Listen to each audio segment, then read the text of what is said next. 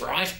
Well, hello there and welcome to glennzb TV, the show that puts glennzb into your TV. It's going to be the quickest episode of glennzb TV ever today because I do not want to be still in this building when the shakeout happens. I've got some instructions on how to get out of the shakeout. I was going to film this underneath the desk, but then I saw Tamati Coffee doing more or less the same thing on breakfast this morning and he looked like an idiot.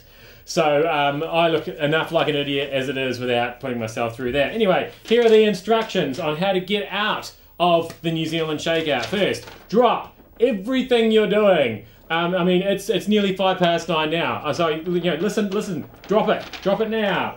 Come up with a good cover story as to why you need to leave the building. Like, coffee anyone? I'm just going for coffee. That's a good one. And then hold something to verify that is what you did while you're out of the building when you get back about probably 20 minutes later. So about 9:46. It's happening at 9:26. So yeah, about 9:46, come back holding cups of coffee.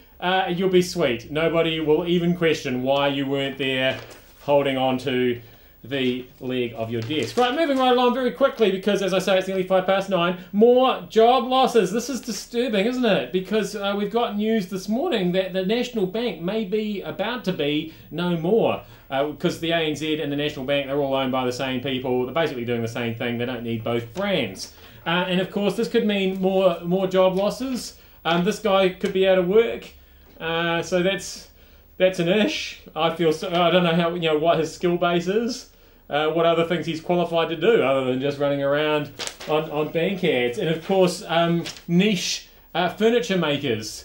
They could be out of work. People who specialise in green couches. Yeah, they could be out the door. So, because nobody actually really wants a green couch except the National Bank. So, yeah, I feel sorry for them. I'm also worried about Bill English. Is he just going a little bit Alzheimer's-y?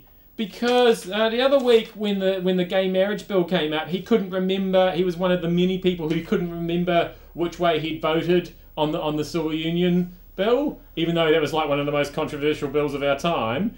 And then now he can't remember whether or not he signed the permission for the GCSB to secretly record Kim Dotcom's phone conversations. So, yeah, I'm just a bit worried. This guy is like the second in charge of our entire country and he can't seem to remember anything. Is that a problem? Or does that not matter so much? I just want to keep an eye on that. Alright, we've got the ABs leaving a path of destruction in Argentina because they had their first training session at a gym in Argentina.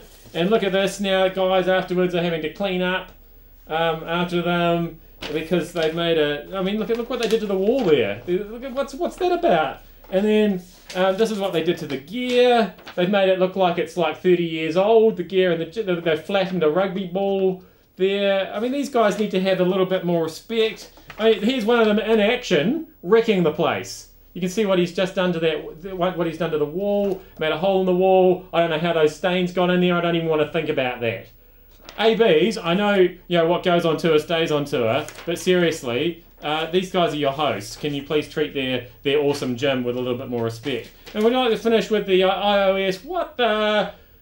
Because apparently if you've downloaded, you're one of the uber nerds who quickly, as soon as possible, downloaded iOS 6 onto your iPhone, your iPad, your whatever. Turns out the maps totally suck because they say things like Bondi Beach is in Cornwall Park, which is, while it's handy, not strictly accurate, and also the trains will be leaving from out in the harbour, which again, I think Liam Brown has some crazy dream of underwater trains one day, but it ain't today, Apple. You're just thinking a little bit too far ahead of your time there for those maps to be accurate. That was glennzb. I've got to get out of the building before the shakeout starts because I don't want to be here when that shit happens. Thank you for having me in your tally.